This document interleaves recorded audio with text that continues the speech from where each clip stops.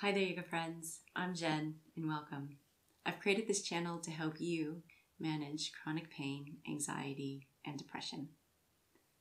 Today's flow is about making adjustments. A very common yoga flow is moving from downward facing dog to a plank, Chaturanga, and into a Cobra. Depending on where you are in your body and what's going on, that may not be accessible to you.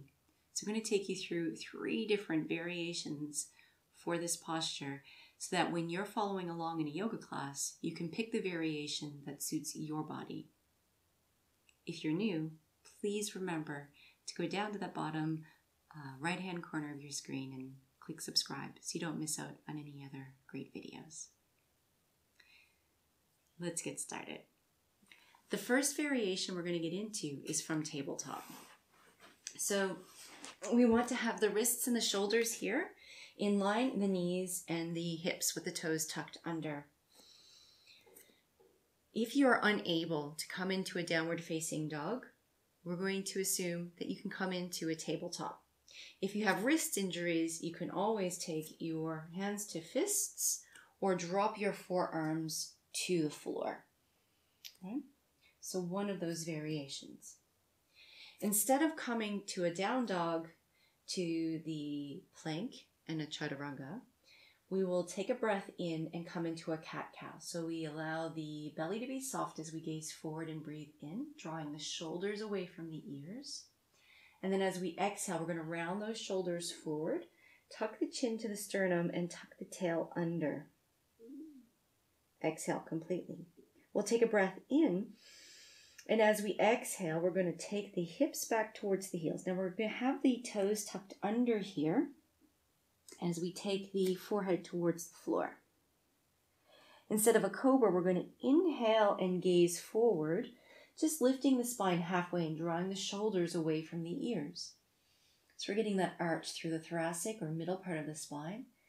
Exhale and drop the forehead to the floor. And then make the way back to tabletop. We'll do that one more time. Inhale, lift up through the heart, lift the tail, draw those shoulders towards the hips. Exhale, round through the spine, tuck the chin, let the shoulders drop forward. Take a breath in here from this arch. And as you take your next exhale breath, take your hips to your heels and the forehead to the floor, lengthening through the spine as you draw your hands forward. Lift the body here halfway. Inhale, draw the shoulders from the ears, arching through the thoracic or middle part of your spine. Exhale and drop back down. Move all the way back into a tabletop. So that's a part of a flow there that you can do if downward facing dog isn't working for you. Now, if you get to a down dog, but you're having trouble maintaining that firmness through the abdominals and maintaining the straight spine, then I'll show you some variations from there as well. Let's get into down dog. Very key here for down dog that you have your fingertips pointing to the front of the mat and that your hands are shoulder distance apart. So you don't want your hands too wide or too narrow. Look at the shoulders, look at the wrists, tuck the toes, and start to lift the hips. Now you want to have your feet hip distance apart. A lot of times I see students thinking that their hips are really big. They're probably smaller than you think. So you want to have your feet here just hip distance apart, and you press those palms of the hands forward and the heels towards the floor. Keep a slight bend in your elbows here, and let your head drop down in between the shoulders. The gaze either comes softly to the knees or the navel center. And from this down dog, we'll take a nice deep breath in. And then we're going to transition right into a plank. So we set up from the plank here. We're going to press up in between the shoulder blades and draw the navel back. You want to have your hips about the same height as the shoulders. Now the next variation we'll take is with the knees to the floor. You'll notice that my hips are slightly forward here, a little bit lower than the shoulders. We turn those inner elbows forward, and as we lower, the hips and the shoulders arrive to the mat at the same time. Lay the body down. We'll press the tops of the feet to the floor here, and take the elbows underneath the shoulders. We're going to draw the elbows back towards the hips as we lift the heart center forward and draw the shoulders away from the ears. Gaze forward. As we exhale, we're going to lower the torso. Take the hands underneath the shoulders. We'll take the chin to the floor to gaze forward. Tuck the toes. Come up onto the knees and draw your elbows in towards your torso. With your navel back towards your spine, we press down with the hands and we allow the hips and the shoulders to rise again at the same time into a kneeling plank. From the kneeling plank to a full plank to down dog. And in this way, we're creating strength in the abdominal center and space for the spine. And over time, we'll build the strength to come into a full push-up and chaturanga, moving towards the floor. Let's practice that just one more time. So we'll take a breath here in your down dog. Palms forward, heels back. We're going to move right into the full plank as we exhale and press up in between the shoulder blades. We'll take the knees to the floor and take a breath in. We lower on the exhale. Inner elbows point forward as they glide past the ribs. We'll lay the body down. Press the tops of the feet into the mat. The knees slightly lift. The elbows come underneath the shoulders. Draw your palms towards your heels, a sense of dragging the body forward. Lift up through the heart. Take the gaze forward. Let's take 2 breaths here. Taking the breath really up into the top of the lungs. And on your second exhalation, let's lower down, rolling through the spine. Hands glide underneath the shoulders. Chin to the floor, gaze forward. Scoop the elbows in, tuck the toes, and come up onto your knees.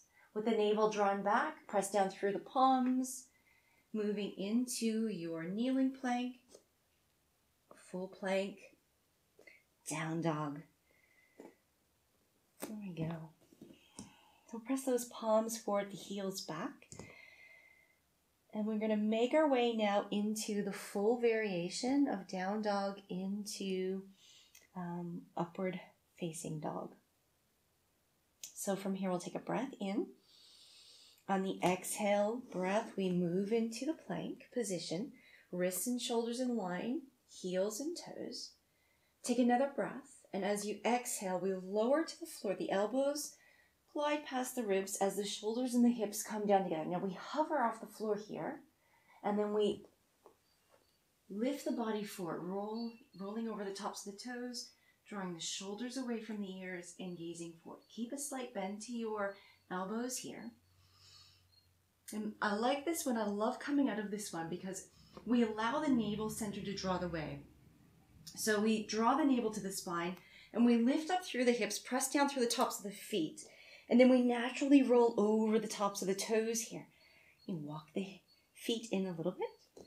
Press the palms forward and the heels back as the head drops down. We'll take one breath here to rest. Our last one here. We're going to exhale, move to the plank. Line up wrists and shoulders. Take a breath in. Exhale, lower hips and shoulders arrive at the same time. Hover. Press the front of the body forward. Press down through the tops of the hands and the tops of the feet only. Slight bend to the elbows. Soft gaze. And to come out of this, the navel draws back to the spine. We lift up through the hips, roll over the feet, and make our way back to downward facing dog. Palms forward, heels back. And from here, we'll just take the knees to the floor. And we'll come to sit back onto our mats. And there you have it. 3 different ways to move into a stretch for the front of the body from downward facing dog. Over time, you will build the strength. So go easy on yourself. Maybe not easy, but have ease within your body and steadiness within the practice. And in that way, you'll be able to build the practice in a way that's suitable for your body. If you have any questions, comments, or if you'd like to make a special request, please leave a comment below and I will get to you. I would love to hear from you. Have a beautiful day.